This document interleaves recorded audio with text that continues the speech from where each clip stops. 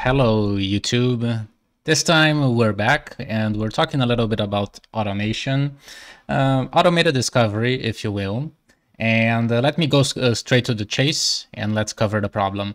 So let's say that I have a GNS3 network here. So this network is virtualized. I have a bunch of plain iOS devices. Again, I want to essentially be able to, given a device R whatever, so it could be R1, R2, R4, whichever one in this topology, I want to be able to essentially do the following. Let's open a telnet connection to it, an SSH.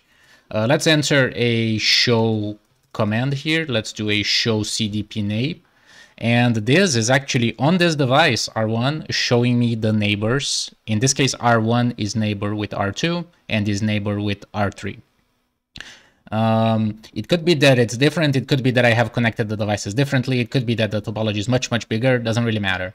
What matters is that I want for the current problem to be able to log into R1, run this command, discover a couple of new routers. And based on the routers that I discover, I want to be able to, let's say, add them on my execution list, if you will, and proceed to run the exact same command on them. So, for example, I now know that R1 is connected to R2 and R3. Let's connect to R2 now. And if I do the same thing, show CDP neighbors on R2, I know that R2 is connected to R1. Because of this line here and also because of the topology. But in addition, R2 is also connected to R4. So by doing this process over and over, let's say that I move on to router 3 this time, show CDP neighbors. By doing this process iteratively, one iteration at a time, I'm able to eventually, if all goes well, map the whole network, right?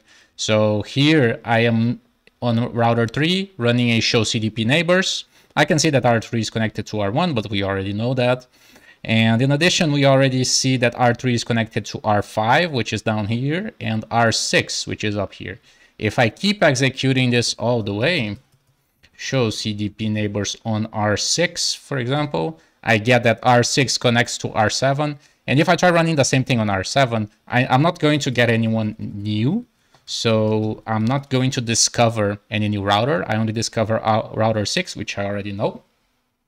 But the point is that since I'm not finding anyone new at a given iteration, this means that I should probably stop my lookup, which means that I essentially map the whole network, right? Because once I find R7 or whatever is the device that at the end of the day doesn't discover anyone new, it probably means that either CDP is not really well configured, or most likely that we essentially don't have any more neighbors to display.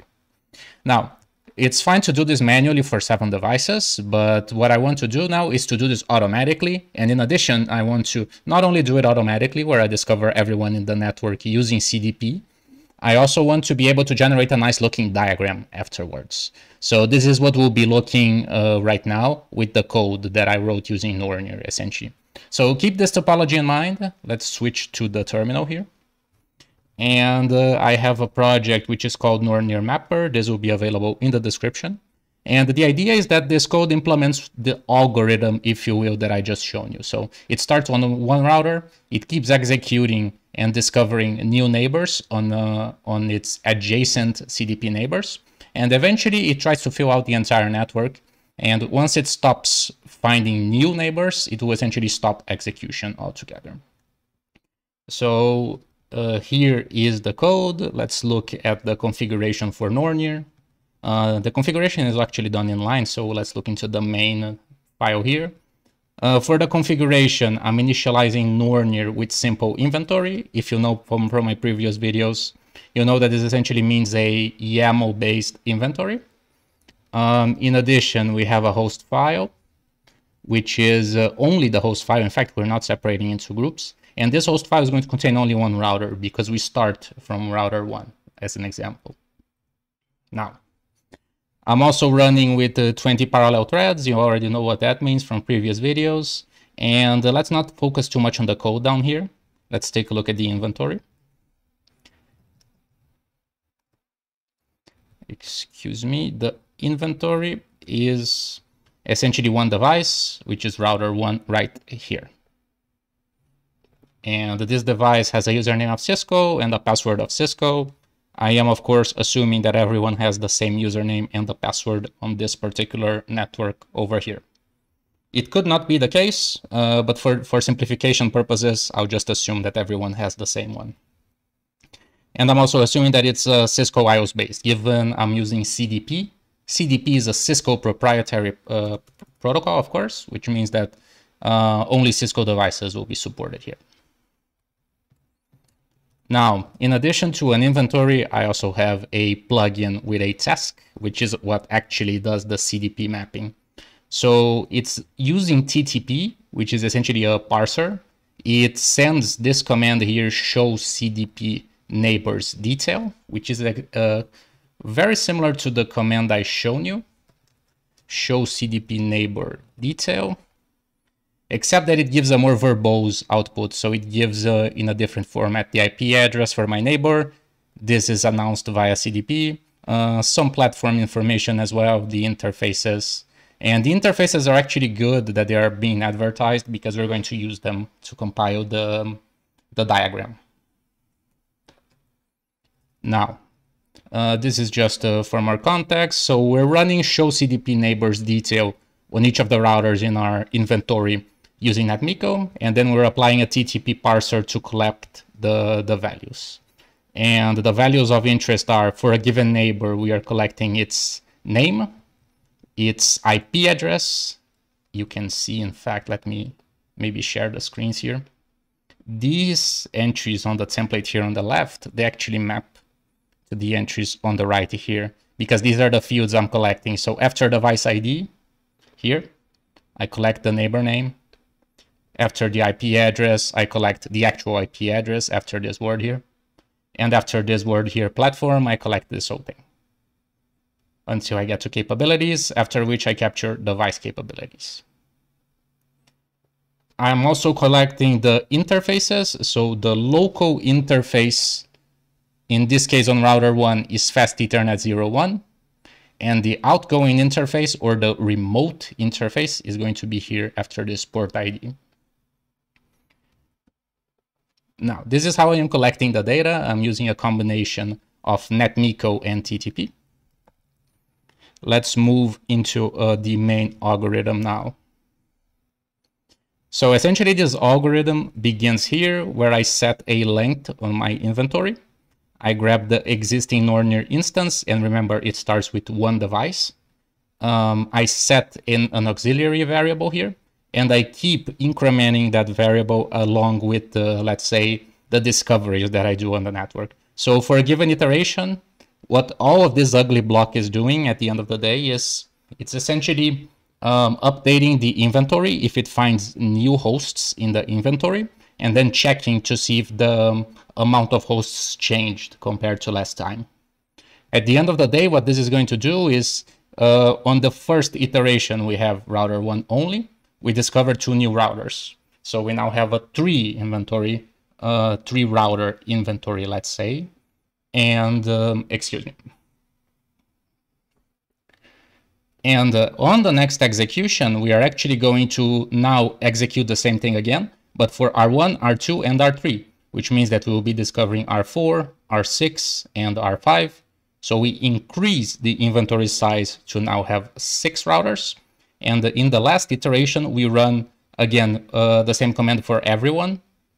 On these upper guys, we don't discover anything. On R6, we do discover R7. And on the last iteration, we run with now an inventory of 7.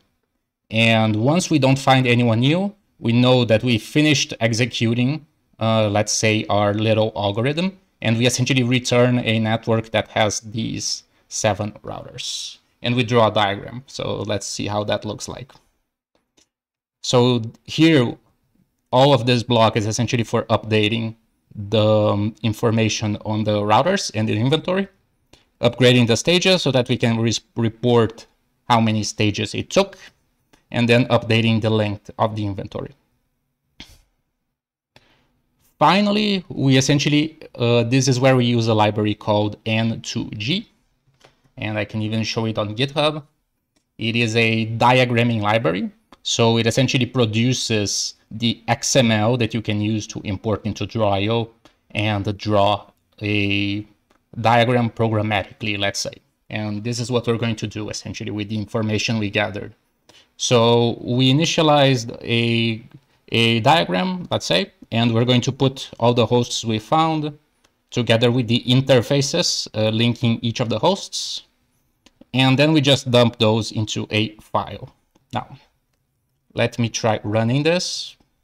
And notice that currently I have these files on my directory. Let me enter. So it finished the first stage. It ran against one router. It finished the second stage, so it found router 2 and router 3, as in here. It's now running the third stage where it found 6 routers, so it's here.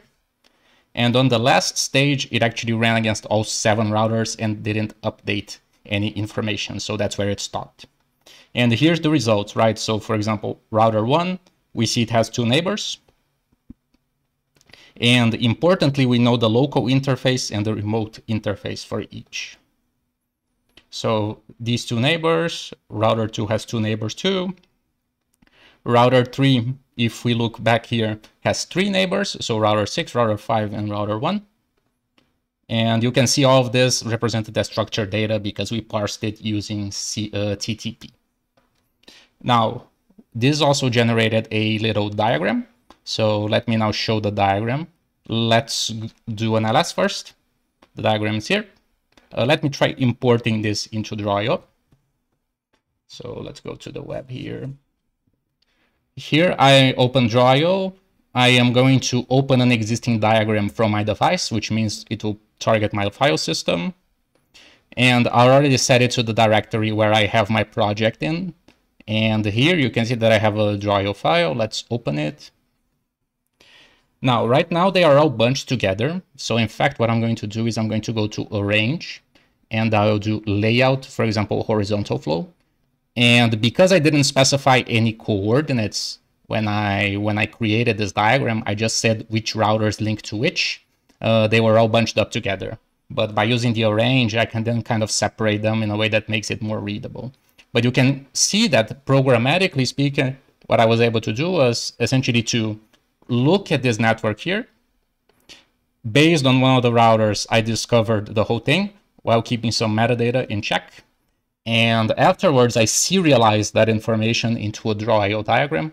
And now I have essentially an automated way of specifying one device and compiling the whole network topology, if you will. So I can even try to compare.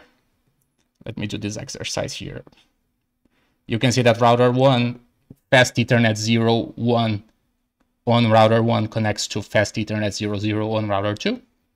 And similarly, fast Ethernet 1.0 on router 1 connects to fast Ethernet 0.0 on router 3.